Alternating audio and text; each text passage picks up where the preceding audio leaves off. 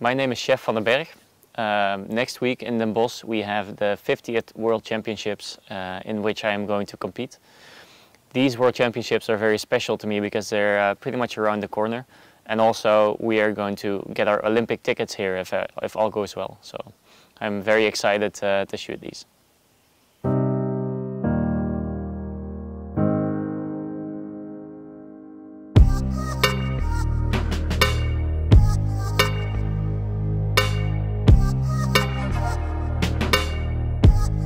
The biggest advantage of the World Championships being in our own country for me is that I feel comfortable with the culture, I feel comfortable with the weather.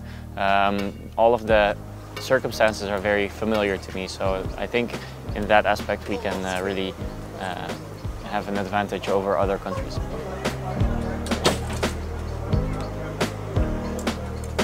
We also don't have a trip there, or the trip is relatively short. We have to drive for about 45 minutes. So we will not have a jet lag, we will not be very tired of it, so that's also going to help us, I hope. When I was still in school, I used to go to Den Bosch if I felt like shopping, if I felt like going out or whatever. I didn't go out that much as a kid or as a student, but Den Bosch is definitely a city that I went to a lot if I felt like going to a big city.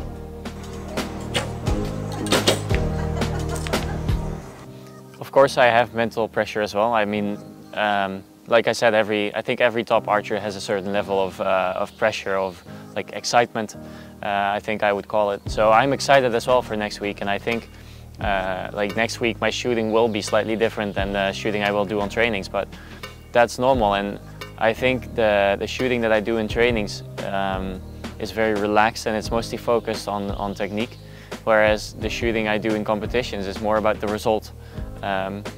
So it's okay if your shooting is not the same in competitions, because it shouldn't be, I think. You want it to be as close to each other as possible, but there's always this difference. And I think being stressed about the fact that you're stressed only makes it worse. So when you're shooting a competition and you notice that you're stressed, that's something you should just notice and take for granted. Just roll with it instead of thinking, oh shit, I'm stressed, and then becoming even more stressed because of the thought. I don't feel like I have direct rivals. I think the whole field is going to be a very strong and tough field of competitors. However, I've shot very often against Brady the last couple of months, and he pretty much always managed to edge me out. So yeah, I'm definitely looking forward to doing this in my home country and seeing if I can take a leap and go for it. The preparation for this was not much different from a World Cup, for instance, except for the fact that there's a little bit more attention from the media. So I've done some newspaper articles, some small interviews for TV, which I usually don't do before World Cups because there's not that much attention. For the rest, my training was the same, and the amount of training was pretty much similar. Because I mean, why treat this tournament other than a different tournament? I don't have special rituals in a sense. I think I enjoy being in nature, and I enjoy sort of looking for a place to relax and part from the rest of the world. So that place can also be music. I mean, I love music and I always listen to music. But I think most of the time I just go out in the forest and go for a walk and take some pictures just to clear the mind and to have something else to do. So I'm sleeping in a hotel, which is, in my mind, it's quite ridiculous because the hotel that we're staying in is further from the finals venue and from the qualification venue than the house of my parents. So yeah, it's a bit weird, but on the other hand, like I said before, I didn't prepare for this competition in a different way than I would do for any other competition. So why would I go into a different situation like for my whole like stay sort of? So staying in a hotel is very normal for a competition, so you don't want to change that whole ritual.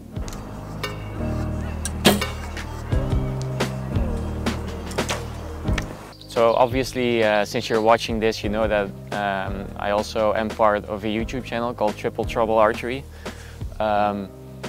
It's difficult to combine the two. So I'm a full-time archer and I train pretty much the whole day.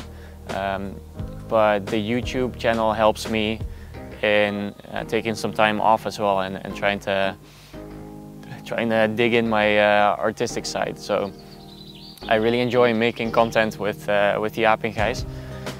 So I see YouTube as a bit of a hobby, but also something that's rapidly growing, and that we're maybe someday we'll be getting something back from. So it's part hobby and part investment in the future, and trying to build a brand on the side. Up!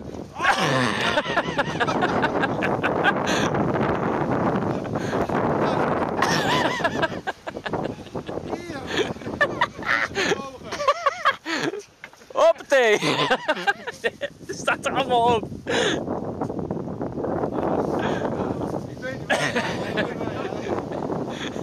Hoppatee!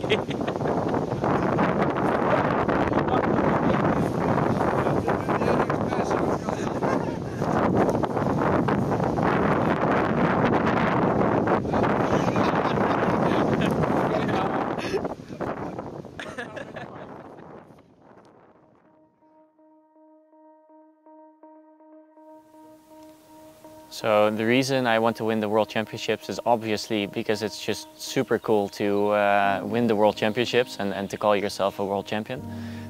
Also because I feel like it would also be something I deserve after the amount of work I put in and the amount of shit I've been through, typically said.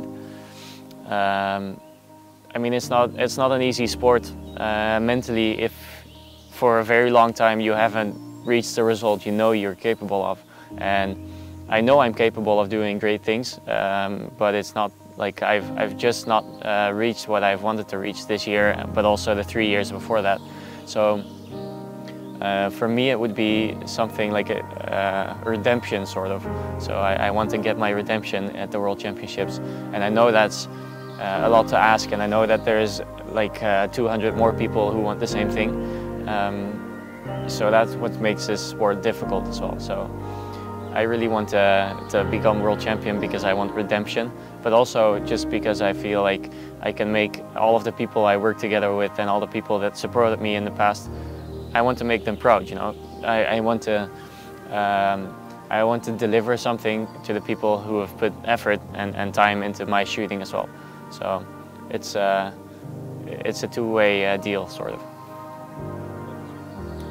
If I don't win, I simply hope that I did all I could, and that my shooting was as good as I know I can shoot. So a good example of this is my match against Kim Woo-jin in Colombia, in the bronze medal match. I mean, I shot great there, but he was also great, you know. Kim Woo-jin is not something you can just shoot an okay match against and then win. So I gave him my all. I shot a very good match in my opinion. And then he still won. I mean, that happens, that's part of the sport. But I really want to make a step, I want to step up my game and make sure that that doesn't happen anymore, and that I can go into the 6th gear and just go for it.